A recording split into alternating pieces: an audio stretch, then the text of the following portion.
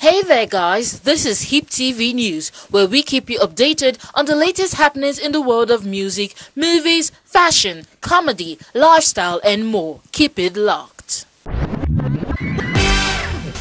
On the news today, Emeka Ike comes for those not supporting his AGN leadership. Yes, magazine clocks 5. And now the news in detail.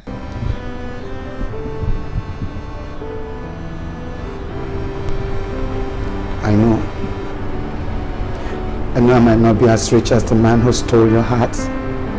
It's no longer news that veteran Nollywood actor Emeka Ike is the new president of the Actors Guild of Nigeria after a federal high court sitting in Lagos stripped actress Ibinabo Febrisima of her position as the guild's president on March 23, 2016, then appointed Emeka Ike as the new president. Though this came after Ibinabo was handed a 5-year jail term for manslaughter. HipTv spoke with Emeka recently, where he told us that despite the court ruling over the leadership of the guild, there are still some individuals ready to disobey court injunction. Yeah, justice has been done, but some people are saying they are bigger than justice, you know.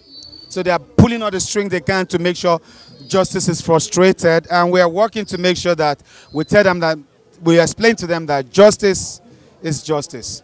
They have to obey justice or they let go. So that's where we're at. Emeka Ike also told HipTv that he has no personal grudge against Ibinabo or one-time president of the AGN, Segun Arinze. Honestly, I'm cool. I'm so cool with Ibinabo. But you're not getting the gist because the press like changing the message. The gist is that this whole thing is not about Ibinabo or Segun Arinze. These are all paid stooges.